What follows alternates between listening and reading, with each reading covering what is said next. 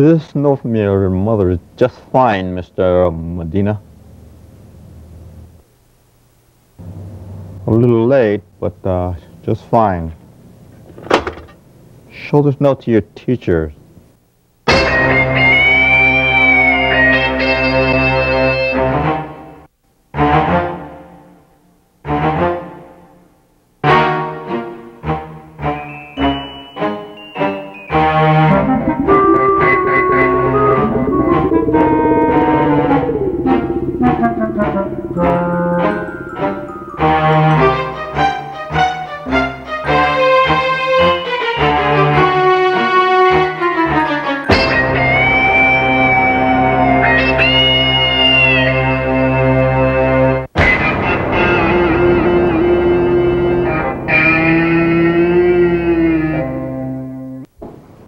That finishes our unit on the major wars of the 20th century. We have a few minutes to review the lessons that we should have learned from these wars. Maria, besides nationalism and economic rivalry, what led to these terrible hostilities? The same thing that starts all fights, mistrust. What else fuels the fires of war? Manuel? Fear. Fear fuels all sorts of fights. I know firsthand. The more afraid two sides get, the more macho they act. You talk real big, and suddenly they're too afraid to back down. Well, you know what happens then.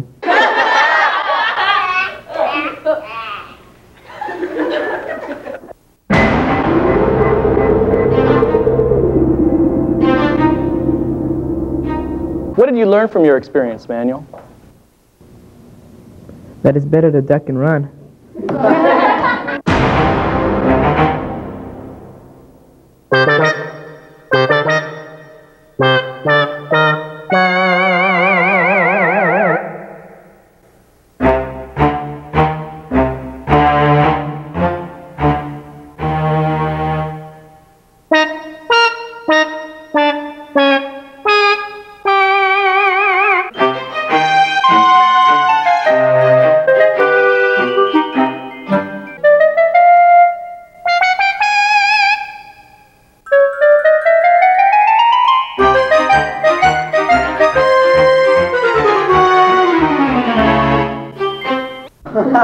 What did you really learn from your fight? That the other guy's ego is a sensitive of his mind. In other words, if I want peace, I can't push the other guy into war.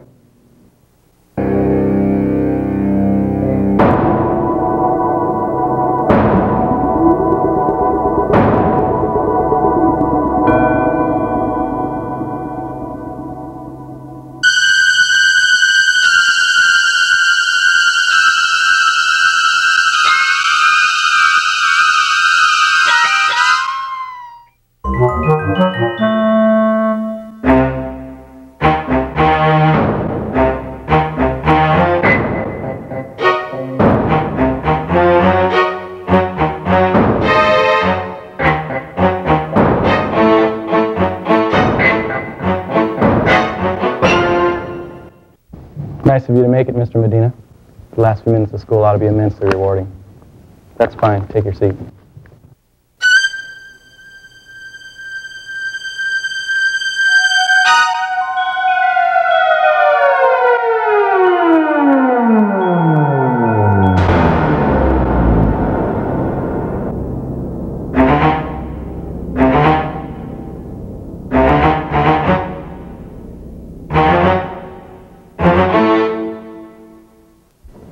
Boys, I hate to ruin your fun, but this isn't the place. How about the gym? 15 minutes? The gym. 15 minutes. Whoa!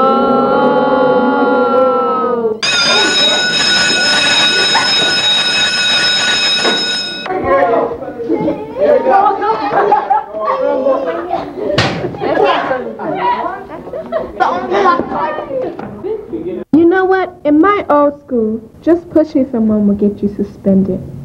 Here, teachers have set up the fights. Been here about a week, right? Yeah. Why don't you drop by the gym and see how we fight?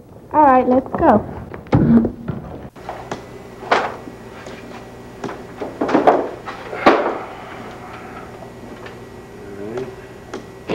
Hank! Hank! I've got to talk to you. It's an emergency. What's the matter, kids? Put chalk on your seat again? No, this is serious. We've got to do something. I am doing something. I'm going home. We must go tell the principal. There's going to be a fight. The Medina kid is going to fight McIntyre. The hammer versus the mountain. Should be a good one. You're not going to believe this. Mr. Thomas arranged the whole thing. You're right. I don't believe it. It's true! In the gym in 15 minutes, and you've got to warn the office. I've got to warn the office. You know how they feel about me. Yes, I know exactly how they feel about you. This is serious! Hank! Hank! We've got to do something! Hank! Hank! You've got to stop this horrible thing before someone gets killed! Don't be over dramatic. A good fist fight can build character. The trouble with you, Hank, is you never do anything for anyone. I only do favors when they're not dumb little things. Dumb? So now I'm a dumb little thing. Dumb for trying to stop a war? Not dumb. Spineless. You're a spineless, cowardly chicken. You won't even speak up for yourself. Me!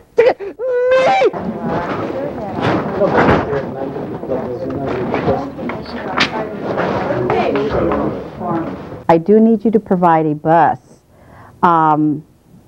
Yeah, if you provide the bus and we confirm the date, the mariachi can play at your school. Okay, I'll wait for your call. Thank you. Mr. Thomas, how can I help you? Well, I need to tell you something before you start hearing rumors. Mr. Thomas, not another story. I'm afraid so. I'd better get the door.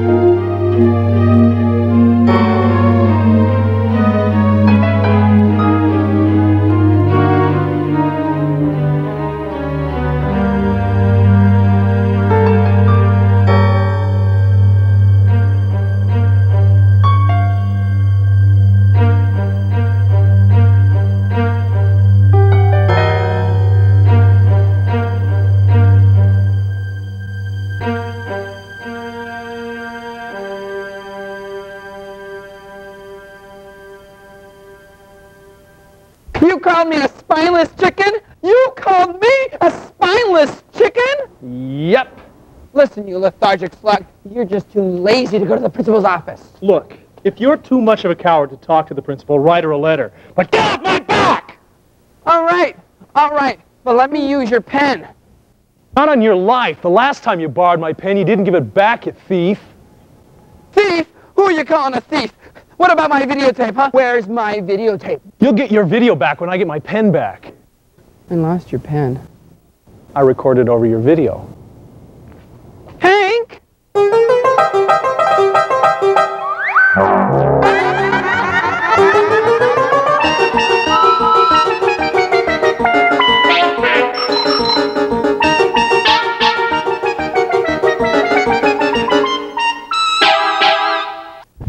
erudite little airhead.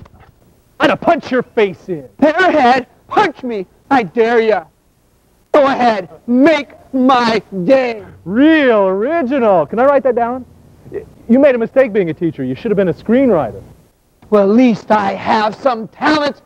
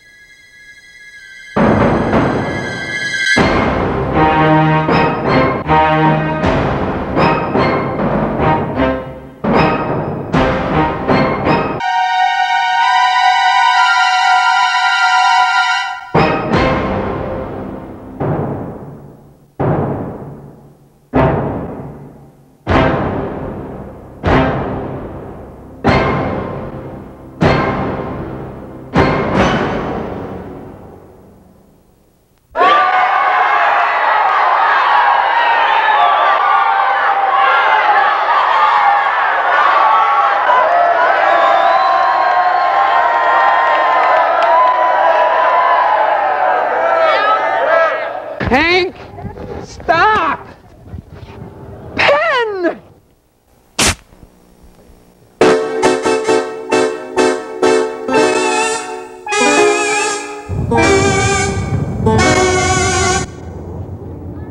Oops.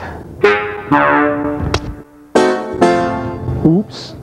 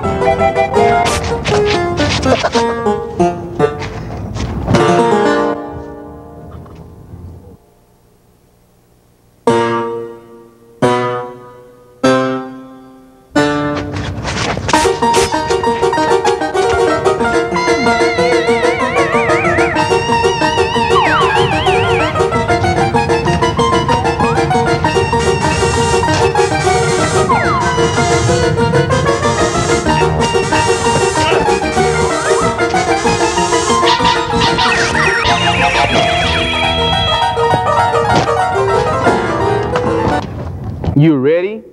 I was born ready. You ready? Chicken? Call me chicken? Pig?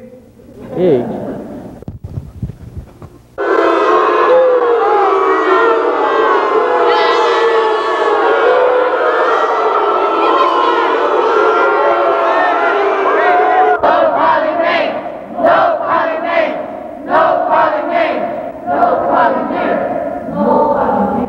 No name calling? How can they fight without name calling? What's going on here? Relax, Erica. You're going to see something you've never seen before. Okay. I'll fight fair. If you do, no problem. Just don't bag on my mother or my sister. And you stay away from my family. Long as you don't bring up the fight we had last year. You mean the one I won.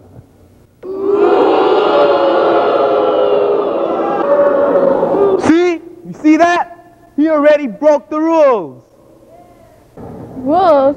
This is the weirdest thing I've ever seen. The rules are no hitting. We really got to listen to one another. We keep it our 2 minutes. And we shake hands when we're done. Yeah. All right. Yeah. Mr. McIntyre, I'd be honored if you went first.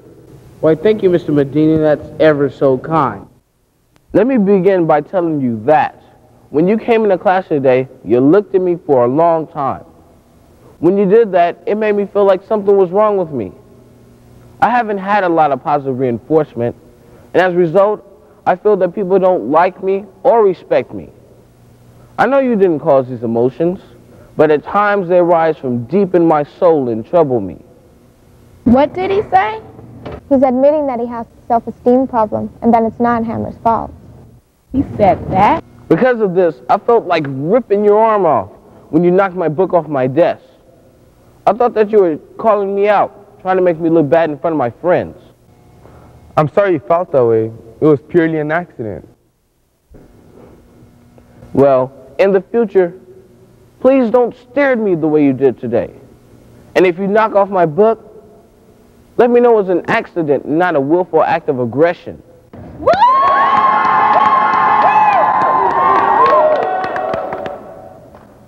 Was he talking English? He told Hammer to say sorry the next time he knocks over his books. That way Mountain will know it was an accident. Yeah, I knew that. First, let me express my deepest apologies for contributing to your feelings of inadequacy. When I entered the classroom today, I was staring at you because I liked your shirt. In fact, I have always admired you. Because you have always seemed so self-assured, I thought a low self-esteem was my problem alone.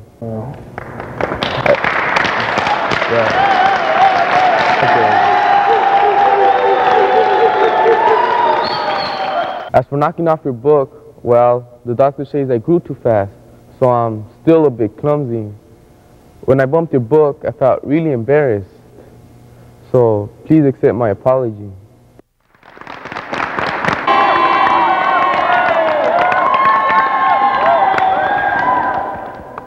That's it. I've had it. I don't know what's going on here, but it's not normal. Shut up! Sit down! Right. You guys fight weird at this school. Not weird. Fair. It's called fighting fair. It keeps people from getting hurt and makes the school a friendlier place. I accept your apology and thank you for the high praise. It seems that this was all a misunderstanding. Friends? Friends.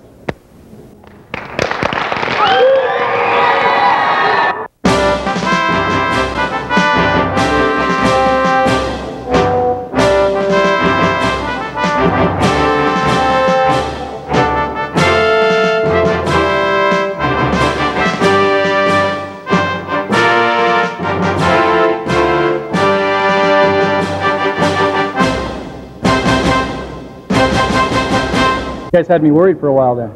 Gotta have faith, Thomas. I do. Just sometimes it's hard for us to accept that underneath all the tough talk, we're all really very much the same. Yeah.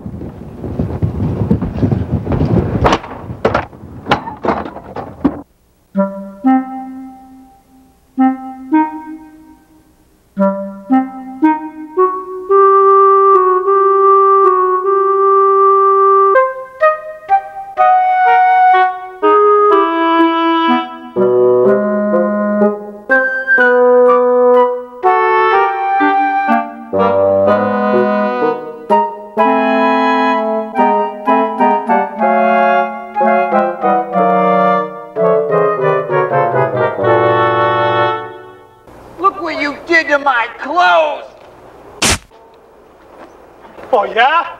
Look what you did to mine! Take that, you garbage dump! How do you like that, you soft-bellied son of a jellyfish? You obstinate jerk! You worthless piece of toxic waste! Hey! Fight fair!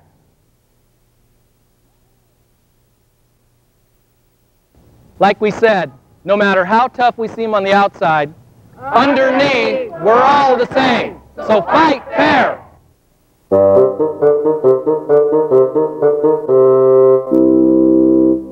Thank you.